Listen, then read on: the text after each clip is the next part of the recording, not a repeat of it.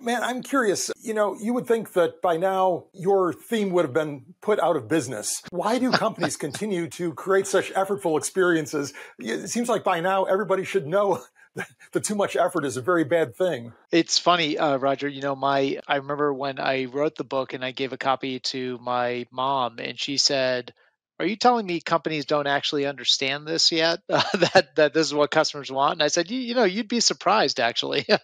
Companies think you want something totally different. They think you want to be wowed and excited. And she said, "Well, they don't do a very good job of that either." So it's one of those things that everybody knows about.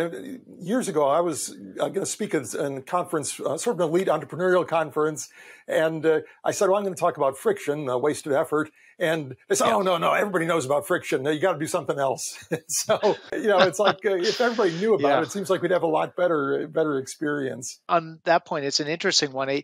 My sense is companies do know about friction. I think what they struggle with is a couple of things. One is they don't know really or don't appreciate the impact it has on customer loyalty. But I also think that they don't really know how to fix it. I remember years ago, Roger, we were talking recently about an airline experience you had. I was presenting to one of the big airlines in Europe, and I remember putting up on a screen all the drivers of customer effort, like repeat contacts and channel switching, and repeating your story over and over again, and getting transferred or escalated, and these kinds of things, being forced to jump through hoops. And the head of the group, the customer service group, kind of started laughing. And I was thinking, of course you're laughing. You're an airline. You enjoy doing this stuff to your customers. But that's not why he was laughing. Why he was laughing is he said, that's our project list. That was our project list last year. Those are our priorities to knock those things out.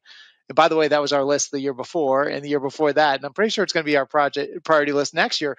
Like, tell us something we don't know. The problem is we don't know how to fix these things. So I think that's probably more the issue I run into with companies. Right. Probably it's difficult too. I mean, they may know how to fix them, but fixing them is expensive. I mean, I'm sure that that's right. These airlines are running on legacy code in a lot of cases, and they can't really change the website easily without fear of breaking it and such.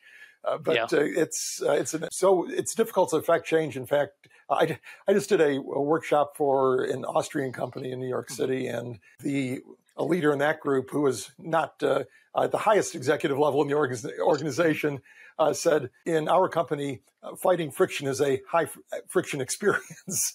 Meaning well said. Knew that there would be a lot of resistance to making change that would change the variables that we want. Making things easy is hard, it turns out.